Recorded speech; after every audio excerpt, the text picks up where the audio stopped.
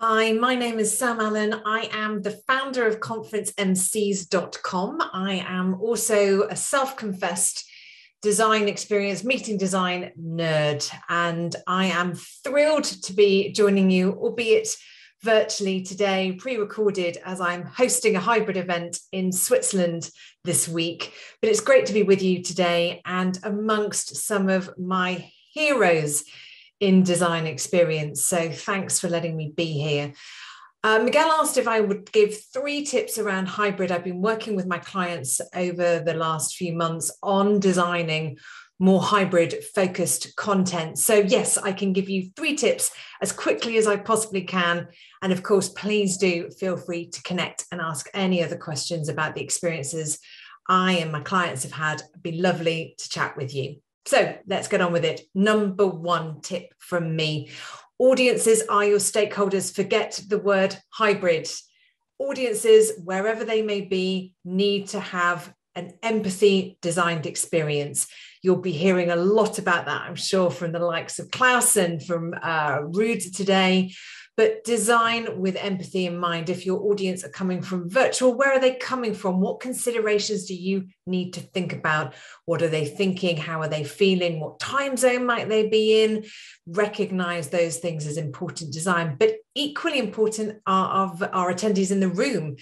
The world has changed on how an event looks and feels now. So make sure that you factored this in terms of your design experience. Virtual attendees, actually, I think are probably easier.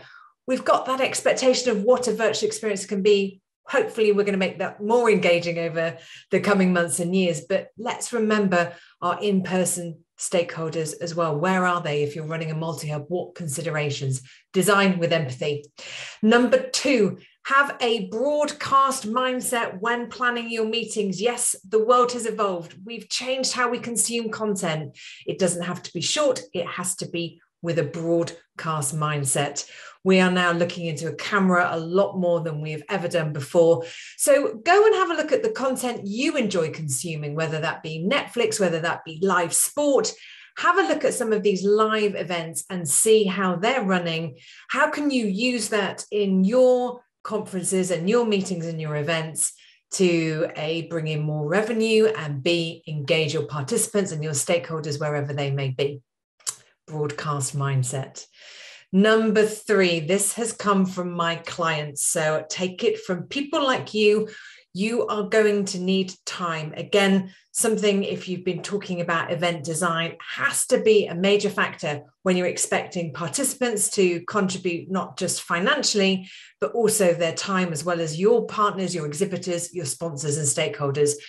Please do not underestimate the amount of time you need. Bring in the right partners to support you on that. There are some great people, probably you're meeting them today.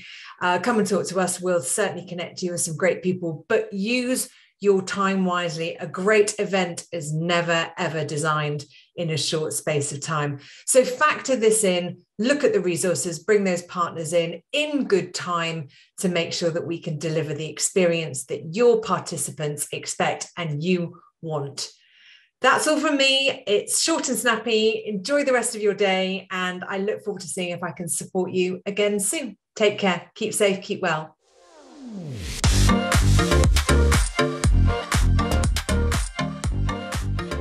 Hey, what's going on, everybody? It's Will Curran from Endless Events here, helloendless.com, and I got 3 tips for you when it comes to designing amazing experiences for your hybrid events.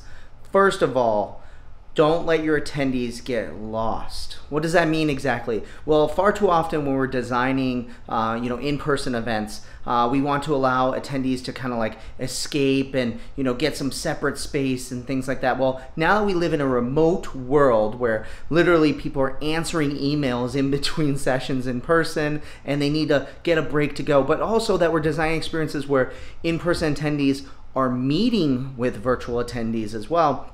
We need to make it so the attendee that's in person or even virtual doesn't get lost in that experience. So here's an example. If you're designing an in-person attendee to meet a virtual attendee, don't make it so they have to, go walk far away from the event to be able to take a video call with them or a phone call with them, right? Because otherwise what ends up happening is that they end up walking around the corner, they end up falling into their email and all their work they have to do, and then before you know it, they're lost, right? Or worse is they end up heading back to their hotel room. Yikes, now they're completely removed. Design an experience where you have co-working spaces, for example, in the middle of the showroom, or in the middle of the exhibit hall, I should say. So then that way, attendees can pop in, do work, but be still in the middle of the event. Design it so you have call booths for attendees to be able to meet virtual attendees, but right on the show floor. So then that way, they don't ever have to leave, right? They don't get lost. All right, next tip that I have for you is consider designing your event as one single audience. I know this is the biggest debate, whether a hybrid event is 2 separate events or one single event. Design it where you have one single audience. That means one platform, as many shared experiences as possible, but also design it as much as possible to create interactions between those 2 audiences. Don't just consider it one single separate event from each other. Otherwise, you're going to create FOMO, and you're going to create this existence of planning 2 events rather than having one single audience. Last but not least is think about work-event life integration. We talked about how events are now moving to more and more remote scenarios, and attendees are now having to work from wherever they are. Well, before, when they used to go to a conference, they would say, I'm putting my out of office on, I'll see you guys on Monday. But that doesn't exist anymore. They're going to say, I'm going to a conference, and the boss is going to say, well, why don't you get on your email? Why don't you hop on this call in between? So what's going to end up happening is that you're going to have a little bit of work mixed in while attending these different conferences and events. So design your event to allow for that. Design it so there's white space, so then that way attendees can go out and get work done. Design those co-working spaces so then that way they can not have to go all the way back to the hotel room just to pop in for a quick meeting for their one-on-one or whatever it is with their boss, right? Design so this integration, but then think about your virtual attendees as well, so then that way they can go walk their dog. They can go get some space. They can get some work done without getting sucked and getting lost outside the entire event. So those are my 3 tips for you. Again, first of all, don't allow your attendees to get lost. Make experiences as close as possible to the event so they don't get lost. Second of all, consider them one single audience. And third, work-life event balance. That's key. And integration. All right? Have an awesome day. You're beautiful.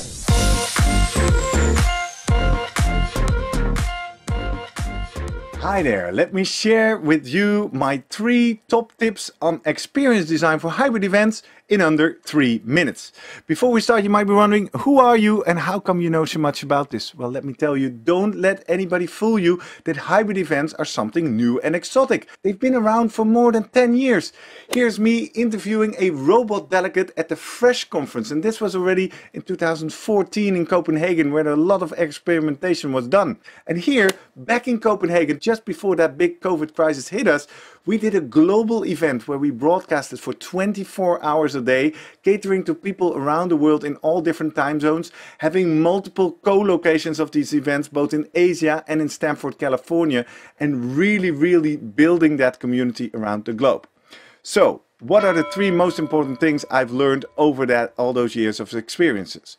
Well, first of all, one thing. The term hybrid we should get rid of. It's a production term. In an audience perception, they either attend a physical, in-person event or a virtual online event. This red line in the middle is something you should really be aware about, because it means you are actually designing and organizing 2 different events in parallel, because there's 2 different audiences with different backgrounds, different needs, different motivations, different things that they appreciate.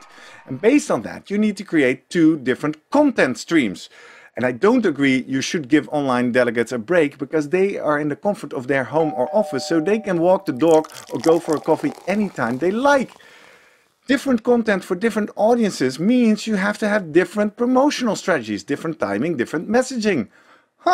That's a lot of work, yes indeed. And most often you don't have double the time, the money or the team resources with you. So if you have been involved in hybrid events and think, hybrid events are a lot of work, it's true.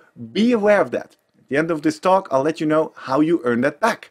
Tip number 2, closely related to that and to my profession. To cater to the 2 different audiences, you need at least 2 different moderators, MC, hosts, regardless what you call them, one for the physical audience and one for the online audience. And then in a perfect world, these two cooperate, where the online MC then represents the virtual audience to the physical world and vice versa. Third tip, talked about ROI, return on investment. You should start to think about repurposing your content as early as possible, because let's face it, in a hybrid event, a lot of stuff is recorded, a lot of questions or content is being submitted by your community, and these should really be the building blocks of whatever you're going to do afterwards.